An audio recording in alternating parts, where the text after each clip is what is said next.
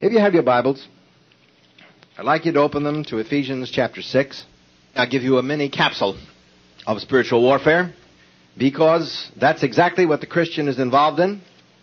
It is a warfare that begins when we're born again and continues on in the life of every Christian.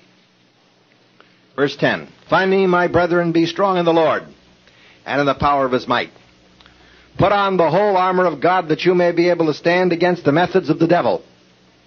For we are not fighting against flesh and blood, but against the rulers of the spiritual darkness of this age, against spiritual wickedness in heavenly or high places of authority." The Scripture tells you right here that spiritual warfare is first, foremost, primarily against the forces of darkness, against Satan and against satanic powers. But that is not all that is involved in spiritual warfare. We first have to recognize the fact of spiritual warfare. Some people act as if there was nothing going on around them, and they were floating over Niagara Falls like a ping pong ball, just bouncing along and nothing is affecting them. When something adverse occurs in their life, they never think of it as being an attack of the devil. Instead, they just sort of say, well, that's life, that's the way things are, and they brush it off. Not to worry. God will get your attention. There is such a thing as spiritual conflict. We are born in conflict against the world, in conflict against our carnal natures, in conflict against the devil. We will live in that conflict and we will die in that conflict unless Jesus Christ returns in our lifetime. The Bible clearly tells us there is such a thing as spiritual war. 2 Corinthians chapter 10 says, the weapons of our warfare are not fleshly, so there is war. The weapons of our warfare, it's our warfare, it's personal war. The weapons of our warfare are not fleshly, but they have divine power to tear down strongholds, to demolish arguments, and to literally decimate every proud thought that exalts itself against the throne of God, and to bring every thought captivity to the Lord Jesus Christ. So there is a war going on. There is the fact of spiritual war. It's not against people. It's against the rulers of the darkness of this age, which manipulate people as if it were a great chessboard on earth. And the forces are arrayed against the Christian church. In 1 Timothy chapter 1, verse 18, Paul says, war the warfare. Uses the strongest word imaginable. Strategia, which is the Greek word for strategy. The strategy, the logistics of combat, polemics, war. So you can't escape the fact that the Christian is committed to spiritual warfare. War, that type of warfare, says Paul. 2 Timothy chapter 2, verse 4. He says that anybody that is chosen by God to be a soldier, uses the term soldier, does not get entangled or encumbered with civilian pursuits. In other words, when God called you into the church of Jesus Christ, you have enlisted in the army of God. You can truthfully sing, "Onward, Christian soldiers, marching as to war," because you are at war. Now, of course, you have an option. You can be dumb. You can say, I don't have any spiritual war. I think positively all the time. I don't have negative thoughts. I think only possibilities and the things that God has for me. There's no war around me. That's reminiscent of the Christian scientist in hell, who sat by himself in a corner and said, I'm not here, I'm not here, I'm not here. But it never changes the fact. You're there. And you're in a spiritual war, whether you think so or not. And the whole world is blowing up around you, and you just can't sit there and say, nothing's happening. It is. And it will continue to happen. Because the moment you enlist in the army of God, you personally become a target. Would you make a note of that? When you enlist in the army of God, you personally become a target. No more Mr. Nice Guy. You are on the satanic hit list. And if you really are a Christian living and walking with Jesus Christ, they're coming after you. Now you say, but that's paranoia. Remember, just because you're paranoid doesn't mean they're not after you. It is not paranoid to be realistic. Jesus said, the God of this age, the ruler of this world or age is coming. There's nothing in me. Yeah, but the ruler of this age is coming, Dr. Barnhouse said, and he findeth plenty in you and me. There's residual evil in us to which Satan can appeal. And then he uses that to manipulate us and use us against each other and even against the Church of Christ. Some of the worst damage done in the Christian church today is done by Christians who have yielded themselves without even recognizing it to Satan. And what happens? Satan uses them to disrupt the body of Christ. They're all over the place. Disruptors of the kingdom of God. And resistors of those that are standing for the kingdom of God. So, there is a fact of enlistment. You are in the army of God. If you will not fight in the army of God, then the Lord will discipline you until you get to the place where you will. Because you will get so many attacks that you will eventually have to do something.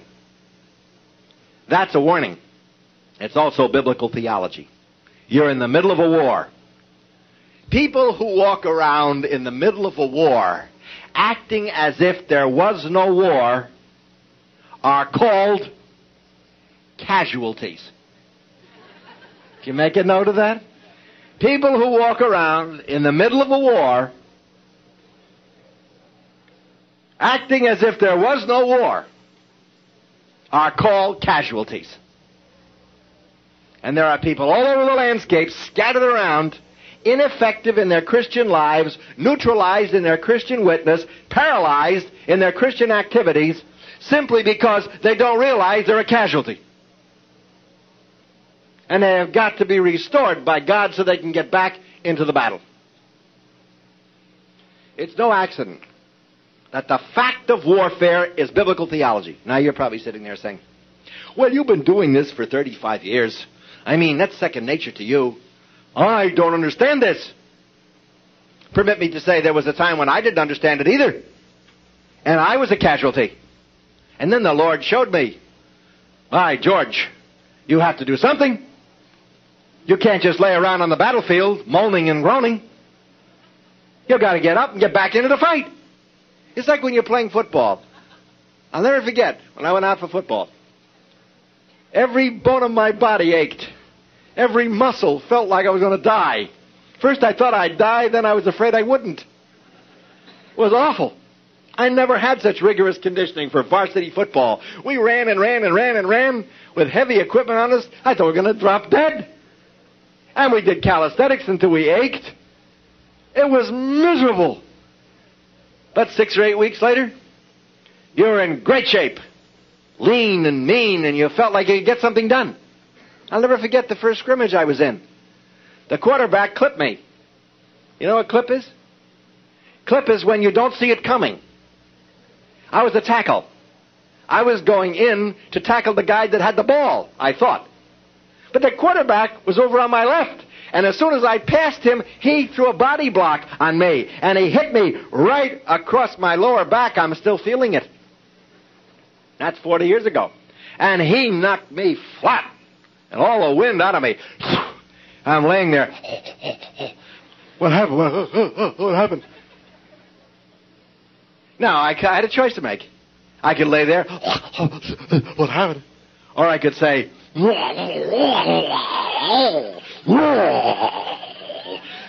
and get up and look for that quarterback. And the next time he carried the ball, did I get him?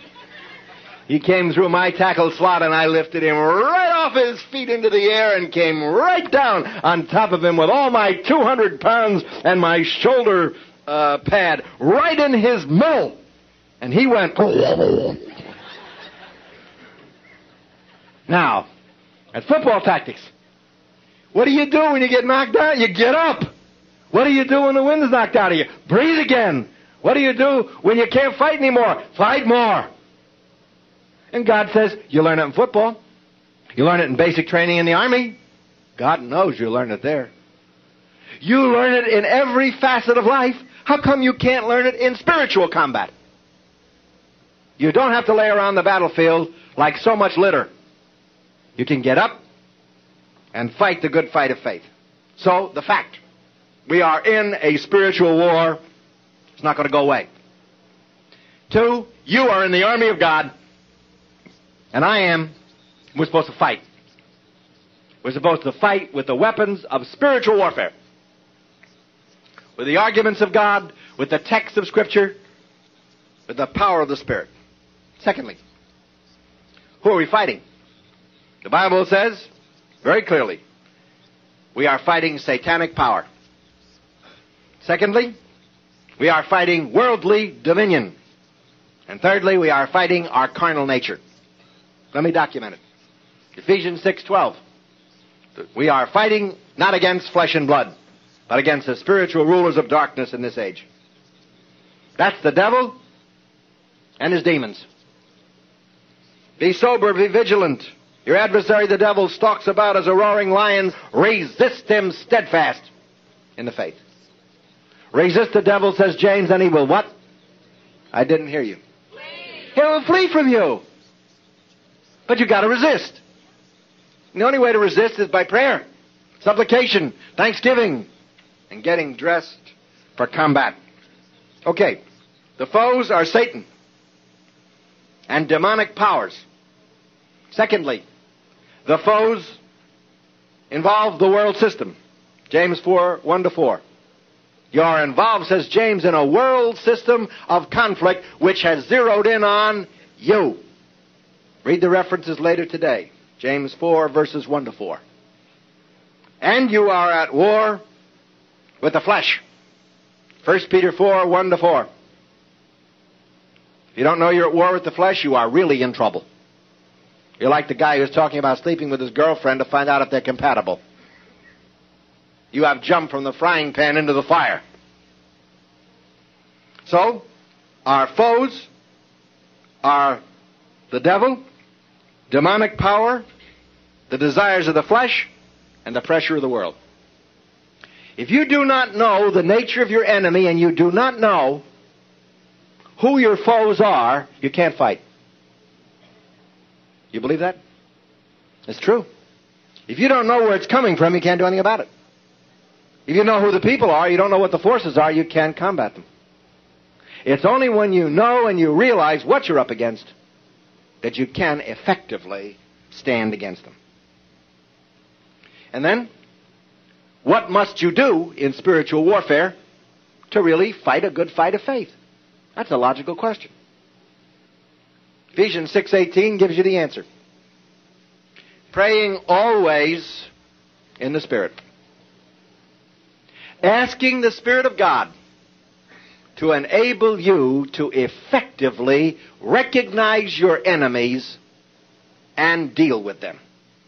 Praying always in the Spirit.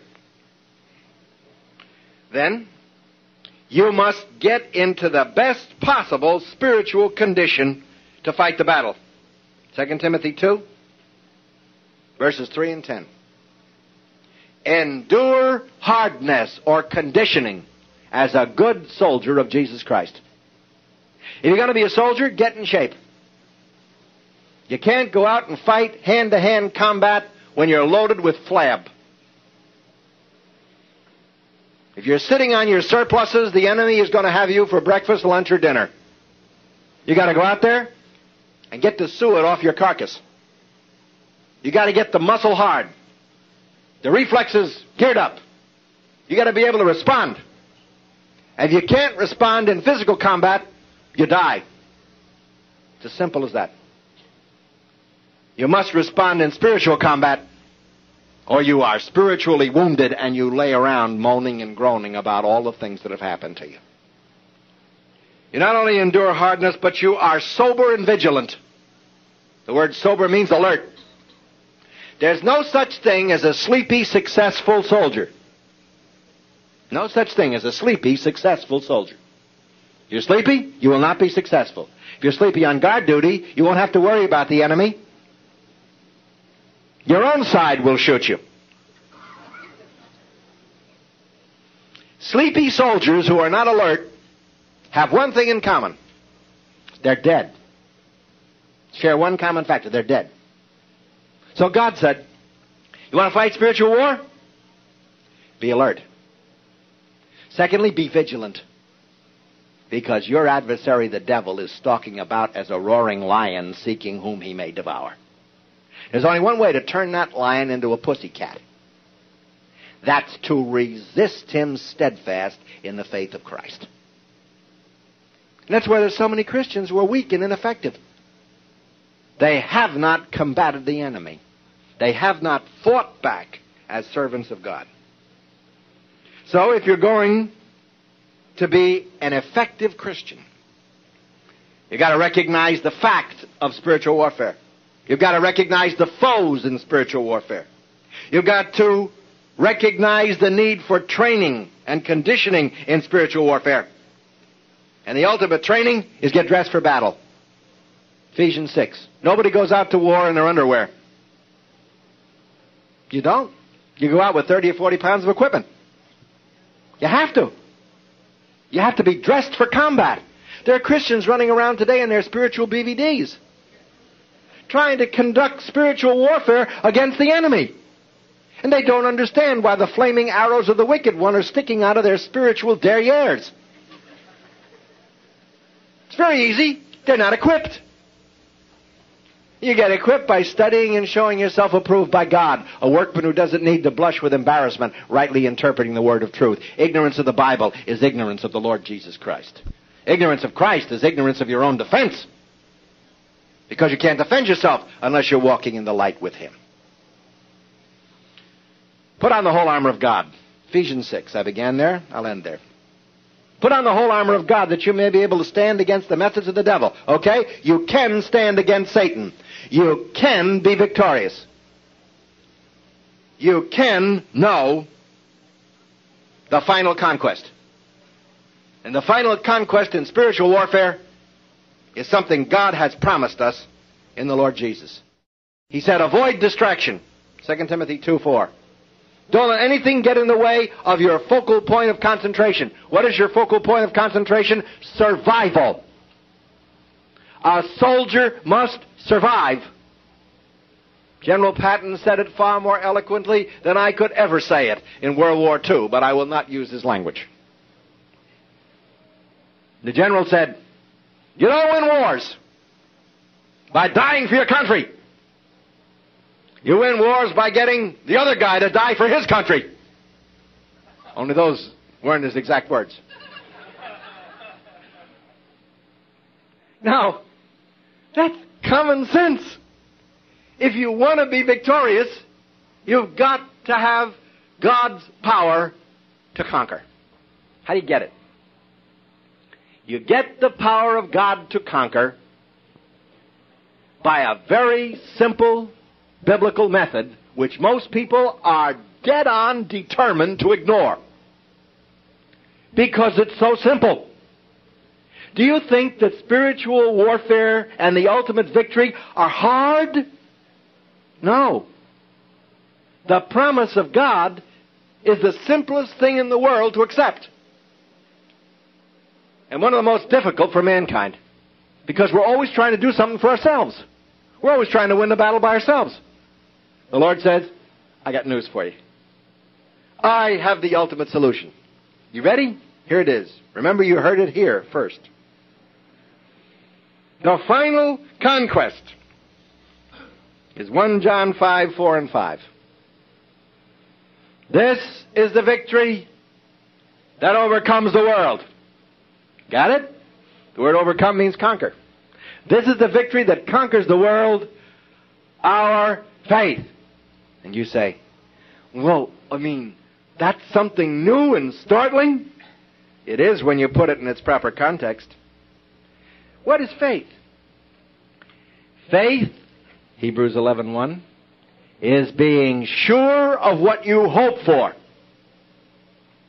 and absolutely certain of what you cannot see. Good grief. Think about that for a second. Sure of what you hope for? Certain of what you can't see? How in the world do you get to that state? You don't. Not by yourself. You can't ever get to the state of being sure of what you hope for and certain of what you cannot see unless God gives you the measure of faith. Because God gives the measure of faith to every person as it pleases Him. Not in proportion to your efforts, but as it pleases Him. Now the Lord Jesus gave us the ultimate reduction of faith. And this is the key. John 16:33. Be of good cheer. I have conquered the world. Do you believe that? I'll put it in modern language. Cheer up. I have conquered everything. That is what John is talking about in 1 John chapter 5. Christ defeated Satan on the cross. He defeated him in the glory of the resurrection. And He imparts that capacity of conquest to your life and to my life every single day that we are willing to believe Him. And if you can get up in the morning and say, Lord Jesus, I believe You have conquered the world. Conquer today through me. I believe You. Give me victory. Take away my doubts. Take away my fears. Give to me the measure of faith that is necessary for me to survive today. Never mind tomorrow. Never mind next week. Never mind next year. You may not be here. Lord Jesus, today, conquer. Wake up and say, in You, I have my trust. I believe You have conquered the world. Conquer today through me. Give me the faith to trust You today. Give me the faith to overcome Satan today. Give me the faith to overcome the forces of darkness today. Give me the victory over the world, and that victory is a gift from You. Give it to me today, Lord. And I'll tell you something wonderful. I've been fighting this spiritual battle since 1944. And I can tell you with absolute certainty and surety, with lots of experience, that is the key to spiritual conquest. The acknowledgement that Jesus Christ is Lord to the glory of God the Father. And now how do you do that? Put on the whole armor of God. Put on the helmet of salvation. It's a gift. Put on the breastplate of righteousness. It's a gift. Put on the belt of truth. It's a gift. Put on the readiness to preach the gospel. It's a gift. Take the shield of faith. It's a gift. Take the sword of the Spirit, which is the Word of God. It's a gift. Take God's gifts for God's conquest. And then get dressed for battle. Every single piece of armor in Ephesians chapter 6 is for the front of your body. There isn't one single piece for your rear end. You know why? Because soldiers do not turn around in the middle of combat. They go forward. And the reason why Christians become ineffective and weak and drained and they litter the battlefield and get in everybody's way is because in the midst of conflict and combat, they weren't believing Jesus Christ, and they turned around and they ran away, and the flaming arrows of the wicked one have lodged in their spiritual rumps. And there's only one way that you're going to get your strength back. Get down on your knees and confess your sin and ask Jesus Christ to pull the arrows out of your carcass. And then affirm what Christ has told you. Be of good cheer. I have conquered the world. And this is the victory that you've got. This is your conquest. Believe me. And if you believe me, and if you seize upon it with faith, God's going to bless you out of your socks. He's going to give you victory. He's going to lead you in paths of righteousness for His name's sake. When I first became a Christian, I didn't know anything about the Bible. I knew my catechism. I knew my religion. I didn't know much at all about Scripture. But I did know Jesus Christ as my Savior. And I used to wake up every morning in prep school, a new Christian with a brand new Bible, not knowing one end of the book from the other. And the first thing that would come out of my mouth in the morning, and my wife can tell you I can't carry a tune in a bucket, was a hymn. This was the hymn. When morning gilds the sky, my heart awakening cries, may Jesus Christ be praised. Alike at work or prayer, to Jesus I repair. May Jesus Christ be praised. Be this while life is mine, my canticle divine. May Jesus Christ be praised. Victory is in the one who is being praised. Cheer up. I have conquered the world. That's our victory. Victory over spiritual warfare. Face the fact that it's there. Face the foes that represent it. Face the need to get yourself in spiritual condition by the study of the Word of God and submission to the Holy Spirit and by believing Jesus Christ. The victory is ours. And then, the final conquest is your recognition that the Lord Jesus Christ is the source of faith. Author, finisher of faith. Alpha and Omega, beginning and end, first and last. Cheer up. I have conquered the world.